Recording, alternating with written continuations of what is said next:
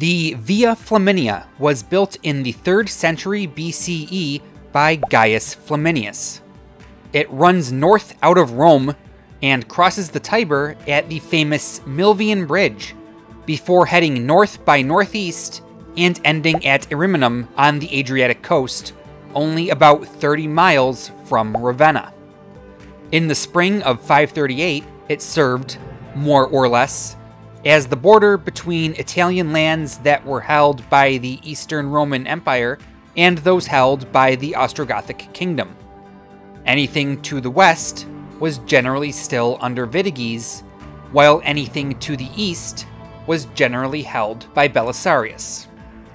The Roman garrisons in Narni, Spoleto, and Perugia were especially effective as they forced Vitiges and his Ostrogothic army to take a more indirect route back north after breaking off the siege of Rome in 538. At the north end of the Via Flaminia, Ariminum was occupied by a Roman force of about 2,000 cavalry under John, who apparently had a very strong reputation before the Gothic War. We don't have too much on his life before this conflict, but Procopius makes it clear that he was a very skilled and successful commander before arriving in Italy. John not only held Ariminum, but had also conducted raids on the surrounding area, capturing Ostrogothic women and children and forcing them into slavery. Many of these prisoners were the wives and children of the men who had just failed to breach Rome's walls. Because of this, Ariminum and John were major targets for the Ostrogoths. Belisarius knew this, and he sent infantry under Ildiger and Martinus to relieve John. The city did not have enough supplies to withstand a long siege, and a smaller infantry force would be able to hold out much longer than John's cavalry.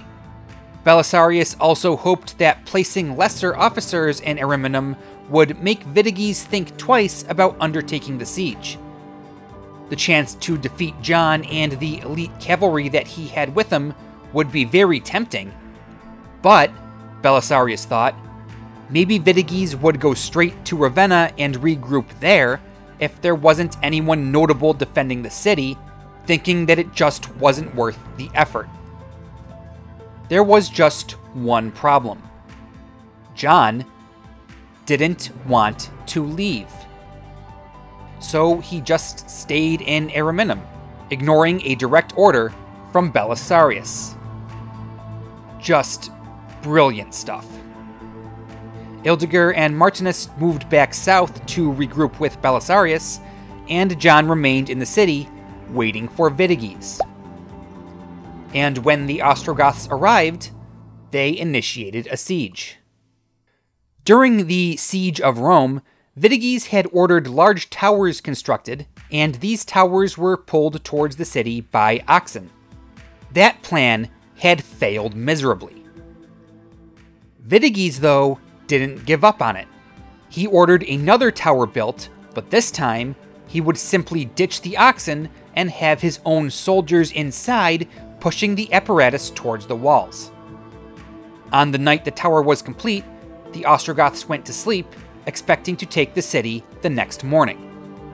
But when they awoke, they noticed that the Romans had spent the night digging a massive trench in the tower's path. Vitiges was infuriated when he saw this, and the guards who had slept through the entire night were executed for their failure. The plan would go forward, though. He ordered the trench filled with whatever debris his men could find.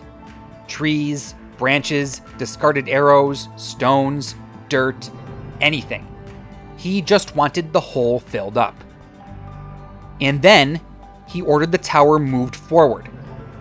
But when the wheels hit the trench, the filling collapsed under the weight, and the wheels got stuck. The Ostrogoths tried to pull the tower back to their camp, but the Romans flooded out of the city and launched an attack.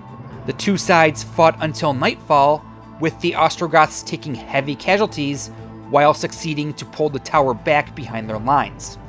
But their losses were significant enough that Vitiges decided against further assaults on the walls and chose instead to starve the enemy out. While Vitiges was assaulting Ariminum, Belisarius was surgically picking apart the Ostrogothic-held territories. He sent units by boat to Genoa, with the goal of moving them into Mediolanum, a northern city which had requested to join the Romans. He attacked the Ostrogothic garrisons at Tudora and Clusium, and brought those towns under his control. He was methodically pushing the Ostrogoths further back, while minimizing his own losses. It was a slow but effective strategy. As he moved northwards, another 7,000 men arrived in Italy under the command of Narses. You might remember Narses as the guy that bribed the Blues during the Nika riots. When this fresh batch of soldiers arrived, the Roman officers met in Firmum to discuss the plan of attack.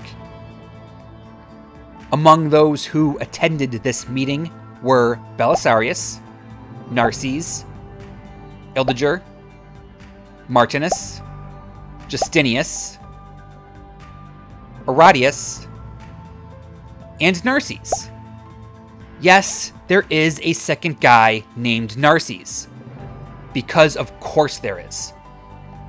The two men do not appear to be related, but this Narses was the brother of Arradius. The elder Narses, the man who held superior rank, is often called Narses the Eunuch because, well, I think that's self-explanatory. Anyway, the discussion at this council quickly turned to Ariminum, with Narses, that's Narses the Eunuch, fearing that Belisarius would just leave John out to dry. Narses and the men in his camp wanted to head out quickly, relieve John, and engage Vitiges in a large, decisive battle.